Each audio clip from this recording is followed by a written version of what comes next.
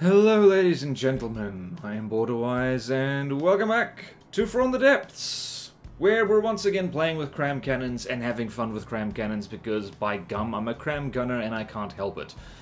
And so today what I want to kind of, I guess, discuss and play with and mess around with is something that is kind of, I'm not sure that this is really a thing that gets used much, but it's a compromise between a standard cram cannon and a cram mortar, and it's something I call a flat cram, because it is essentially a cram turret that is so flat that other crams can fire over it, provided you turn down their muzzle velocity so that they can arc their shell over their buddies. So, what we have here is a battery of flat crams. They're quite tall because I don't know, they're just to make them, I guess, to have maximum cram in minimum space that conveniently is height, I don't know. So I first started messing around with these somewhat recently when I was planning the Titan Slung and thinking what kind of secondary weapons I could stick on it. For those of you who don't know, the Titan Slung is a giant battleship that I made a whole series about designing. It's called Battleship Diary. Do give that a watch, it's great fun. But yeah, so the problem that I have as someone who is not only a cram addict but a canoe addict is that you get a lot of unused space that you could fill up with all kinds of stuff, except it's not particularly well protected, so it's best not to stick things like engines or lambs or anything like that in there. But you need more ducker. You need to fill it in with something, and so missiles is the obvious choice, but I'm trying to avoid using missiles as much as possible because they tend to inflate the cost of craft a lot, and they're I don't know, it feels too easy to use missiles. Like, I know that's dumb, this game's complicated enough, no need to make it harder, and cram mortars is one option, but they're very, very specialized and they just do not work well against probably the vast majority of targets that you have if you're, say, playing through the Nita campaign, or even if you're in a tournament with a strict rule set. Mortars are only good in rule sets that only allow for big and slow targets. So, what to do? So here's a compromise. So, all these crams, like I said, their muzzle velocity is set to only about 125 meters per second. Between 120 and 150 seems to be the good compromise for this. And so, they can arc over each other. And in order to enable them to arc over each other with minimum risk of them shooting each other, this 1 meter tall slice is all that's poking above the deck. So you've got the cram firing piece here, barrel sticking out, a little ring of metal just for protection from the sides, and a little bit of applique just so it doesn't look really stupid, just being a cube turning around. And of course you can cover this with decoration and mimics and so forth. So this is a calculated risk because, as I'm fond of saying, even though I don't say it nearly often enough, there's two broad ways to go with the turret cap. One is to make it big and very, very tough, which is often what I usually do, or it's make it small and hard to hit. And from the front, this thing is only 1 meter tall, so anything coming directly from the front on this turret has only a very narrow margin to hit it. In fact, a lot of just even experimenting with turrets that I usually make, which are only between 3 to 4 meters tall, a lot of things just kind of whiff over the top of them, which is one of the reasons they survive decently well. This is the extreme version of that. Of course, if anything comes along the top, and so in particular things like, well, cram cannons, cram mortars, low velocity APS, or anything dropped from above, and missiles, they're going to take out the firing piece immediately, which is why this is almost definitely not something you want to do for your main weapons. This is secondary stuff. This is, you've built a big canoe, or whatever, and you've got some space to fill, and you want some reasonably cheap firepower just to deal with big slow targets, but you want them a little bit more reliable than mortars. So just to give you an idea how cheap these things are, let's go here, so place order 2. they're just over 3,000 materials each, so that's everything. That's the firing piece, the barrels, the armor, and the CRAM components. Also, 3D Tetris, very helpful for cutting the cost down. And so, that's probably enough of me talking. Let's show you what I mean when chucking these things at something. So we're going to spawn in a plunderer, like so. And bear in mind, these shells have lousy health. So, the health of one of these shells, these are actually pen depth shells. They've got just enough damage to, I think, maybe heavily damage one metal beam without anything stacked behind it, but that's okay, because there's 18 of them. And they actually fire quite quickly. Much faster than you usually would for a CRAM, but this is CRAM spam. So they go kablooey. That probably was really loud, and much louder than it should have been. Sorry about that. And so this is probably almost certainly going to miss, but landed a lot closer than CRAM mortars usually do. Usually CRAM mortars take 2 or 3 volleys in order to get their iron, whereas second volley here, okay, we have immediately blown up. What the hell is that thing called again? Not Azipod. Outrigger? I guess Outrigger is the right term. So this site will be very familiar to people who've played From the Depths for a while, because 150 meters per second is the old speed for a CRAM cannon with a flash suppressor on it. So you can still hit things. You can still hit, like, you know, anything. 40 meters per second is about the speed limit of what this speed of shell can comfortably shoot at. And the crossbones is actually gonna, not crossbones, the plunderer is actually gonna collide with us. And just if you're spamming pen depth shells, they're gonna hurt. Admittedly, the plunderer is not the best armored thing, so by gum, we probably need to show you a better armored thing. Actually, if you took the, I'm just gonna call the Outriggers, well, okay, it's dead. That's nice. Let's try that again with something a little bit bigger and meaner. Let's try it against... Can this thing get through? I can't remember if it can get through an Alcazar, but I'm pretty sure this can get through an Iron Cordon, no problem. Fun fact, Alcazar has stronger rams than the Iron Cordon. So much for Godly. So yeah, these things are very much secondary weapon type. It's artillery support. And, so ideally in this situation you'd have some kind of main gun that's, well, kind of shredding, and this is just extra damage for funsies, if nothing else. And one of the great things about this, you can just set these things to be pure kinetic and set them to either regular piercing or hollow point, and they just kind of soak up and drain an enemy lambs. And we are going to miss horribly. Yep.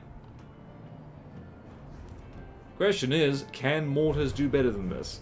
I do think that the slightly flattered trajectory does give flat CRAMs an advantage. Because remember, the only reason the muzzle velocity is dialed down is so that they can fire over the top of each other like this. And you can imagine you can put a third row of these things down. And redundancy is very nice. One of the things I'm constantly being reminded of is that if something isn't working from the depths, one possibility is that you're just not using enough of it. So yeah, there is that. And of course, the question of course is, can you make these things bigger? And if you make them bigger, what do you need to change to keep them nice and effective? Well, I'm glad you asked, because there is another platform I've made with flat CRAMs on it, and this is bigger ones. So this is about as big as I feel flat CRAMs should sensibly get. They're not super big, so these are, what are these? 1, 2, 3, 4, 5, 6, 7. 7 by 7 meter turrets. Ignore the round shape. I just do that because I like doing it. And they are 2,000 millimeter airburst fragment CRAMs. So shell speed of 150 meters per second, so slightly faster. And their job is basically to spam fragments at stuff. And weirdly enough, one huge advantage that this kind of setup is, it's just a great big, just pure frag CRAM cannon with a timed fuse with a 180-degree frag, is that it's weirdly, like, it's certainly a lot better against against erratic targets than mortars ever could be. So we do this, and we'll see. Probably not going to get the flying squirrel on the first volley, or even the second, or maybe I'll be... Never mind. We hit it dead on. Deacon's hell. Actually, no, we didn't. So, there you go. Mortars could never do that. That's one advantage of these things that they have over mortars, is that you can still spam them in much the same way you can do with mortars, but they're slightly better against erratic targets because they can aim straight at them. So let's spawn in the Iron Cordon again as a kind of a crash test dummy. These things do have their limits. I've been mucking around. They do suck at long range, but less so than mortars, which is nice. And if that looked like a problem, bear in mind that the Iron Cordon has only so much juice that it holds in its LAM system, and we just ate a lot of it. So, again, you can just make these things pure kinetic, pure hollow point, or something like that, and just have them drain the LAMs, because it's a cheap way of just messing with enemy active defenses. Staggered fire is probably a decent idea with these things, simply because I've been testing it against things that have missile interceptors and CWIS, and if you have them all in a volley like this, they do get just deleted by CWIS, which is unfortunate. And any moment now, we're going to see what this thing usually does to the Iron Cordon, which is not the best crash test dummy, or target dummy, I should say, because it actually has kind of terrible armor all around. Come on, land big shots. You know you want to. There we go. There we go. There's some block confetti. So yeah, these are still small enough that you can fit them quite comfortably in the bow or stern of something that you'll run out of ideas for what to stick in. And against anything that's not too fast, they can still hurt. Like, look at this. These aren't pen depth, and they're kind of making a mess of things.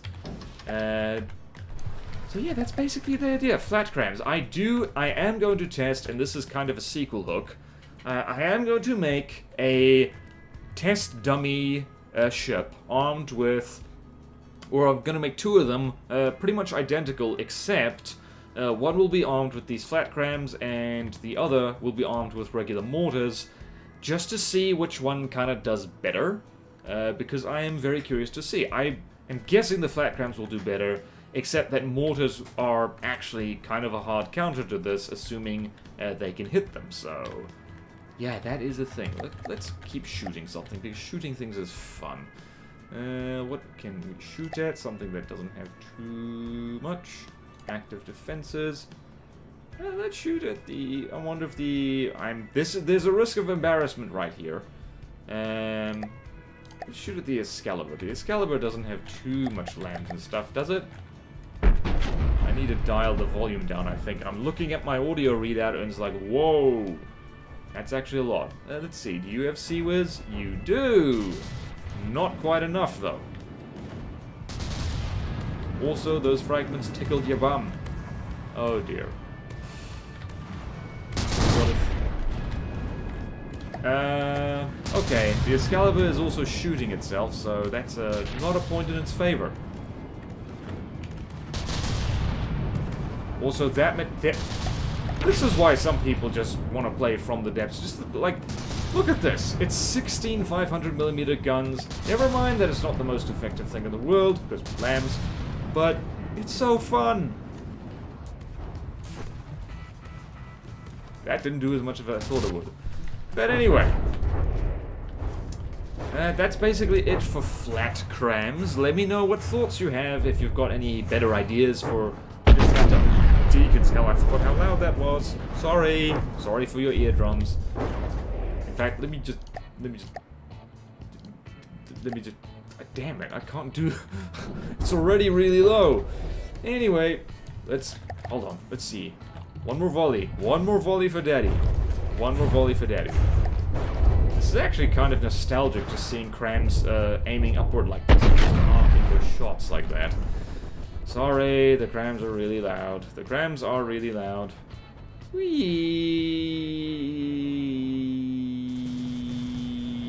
you have missed. Well, Daddy's disappointed. And that is because we are a long way away. But anyway, that's about it for flat crams. I'm rambling now, so let me know what you think. Let me know if this is the best idea you've ever seen, or the stupidest idea you've ever seen. And I wonder if mortars would do better at this range. Interesting to think. My guess is both are doing equally badly. But anyway, thank you all so much for watching. Please like, comment, subscribe. If you want to see more videos like this, support me on Patreon or YouTube membership if you like. It really helps, and there's fun perks in it for... Oh my goodness. No, that missed. There's fun perks in it for you. I interrupted my own spiel. I was distracted by crams. Anyway, thank you all so much for watching, and I will see you next time in From the Depths. Farewell.